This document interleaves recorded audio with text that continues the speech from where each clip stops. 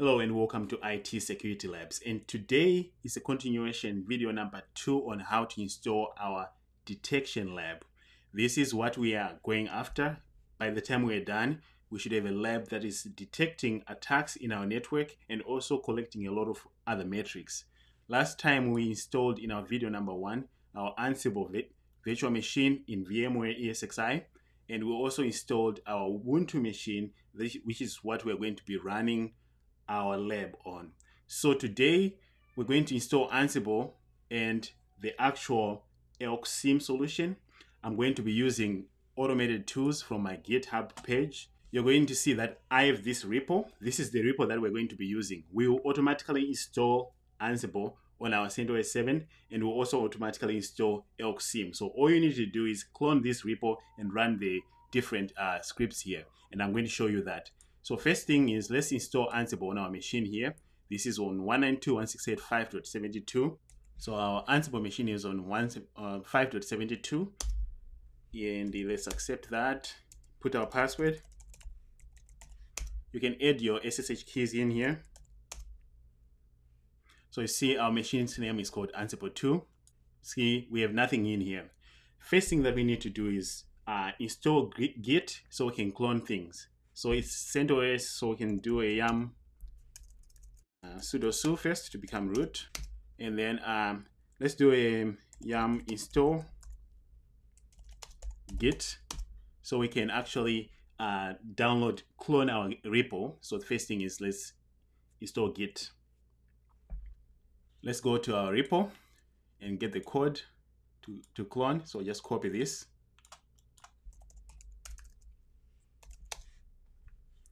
And paste the link to our Git repo.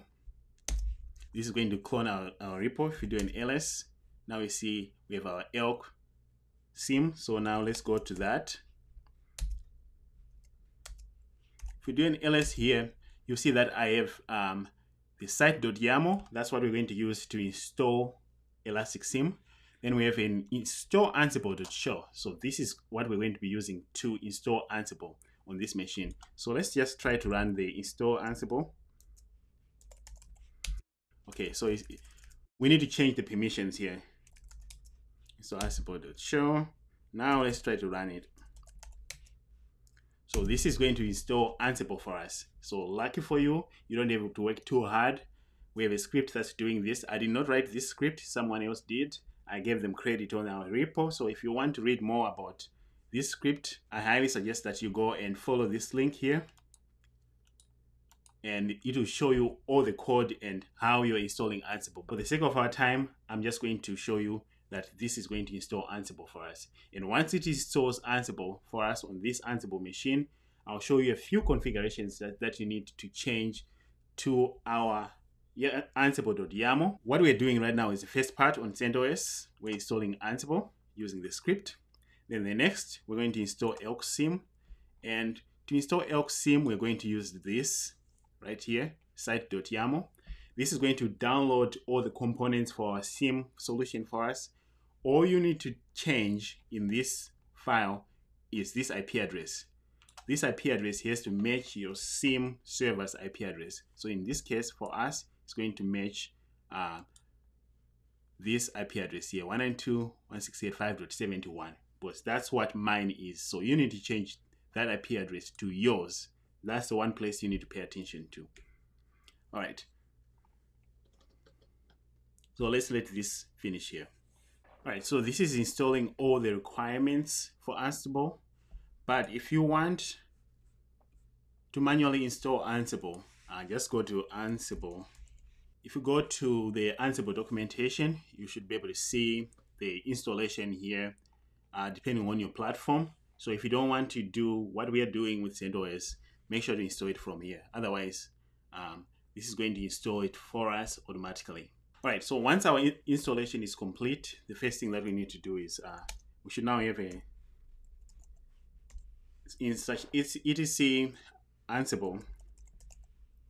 We should now have that directory. If you do an ls, you now have a host. If you do an ls, you'll see that we just have the host. If you say vi host, you'll see that it says localhost. So first thing that we need to do is let's create our host file here.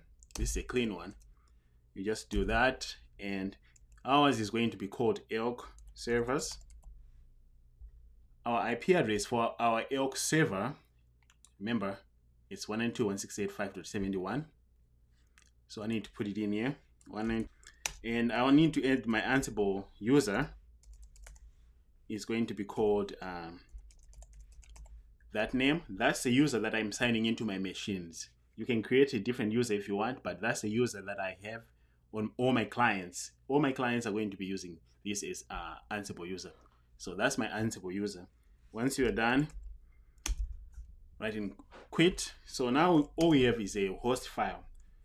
If you already have Ansible, you can now just clone the repo by running number 4, or copy the repo from wherever you downloaded it. It doesn't matter, but I'm just going to copy it again.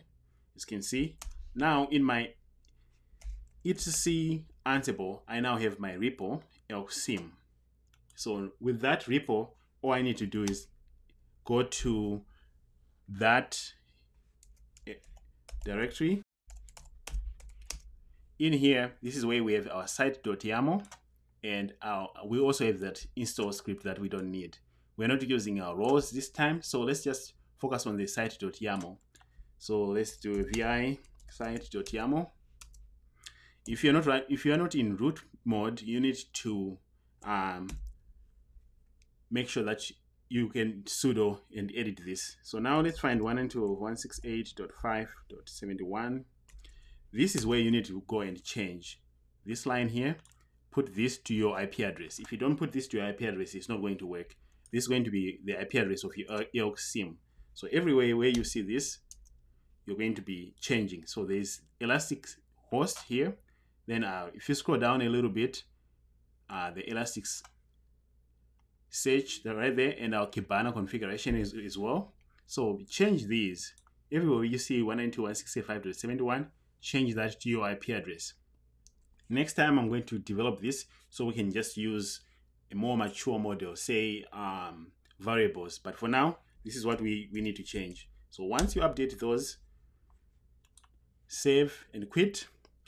Next, what we need to do is we need to now establish SSH connection from this Ansible machine to our ELK SIEM. So for Ansible to work, we're going to be using SSH. So the first thing that we need to do is SSH Key Gen. If you don't already have your keys, and it says yes, we want to create our keys. Yes, again, I'm not putting a password. So if I do a cat.ssh, so this is the public key that we need to copy to our other machine, our 192.168.5.71 machine. So we need to be able to establish SSH from here to the machine that we want to configure, and we'll be doing this with every machine that needs to communicate with our Ansible. So to do that, we just need to do run this command here, and this is how you can add your public key to a remote machine. SSH copy ID, and we're copying this, which is this ID, to the remote machine using an existing user to that machine. So let's say yes. It needs our password. So now we need to configure it using Ansible. This is the most important part. This is where we are installing Ansible. ELK SIEM. So before we install, let's just do a cat site.yaml so I can sort of tell you what's going on in here. We're doing two things. We're installing Elasticsearch, which is our database and stuff. Then we're installing Kibana, and we are configuring them to talk to each other. So when you look in here, we are downloading the packages, and in this case, we're going to be installing 7.8.1. We're changing the config IP address to 0.0.0.0. This is not safe, but this is going to allow us to communicate with all our hosts in our lab. But in production, you want to change this to be a proper IP address. Then the port is already set to 9200, so this is good stuff. If you're running a firewall on your Ubuntu machine, make sure to open these ports as well. We're naming the node to node 1. You need this name just in case you have multiple nodes. In this case, we have one node and we only have one cluster. Then after that, we are also installing Kibana and doing the same thing, putting the server.host here. And you'll see that we specify the host as ELK servers. This is what we specified in the host file in our Ansible configuration.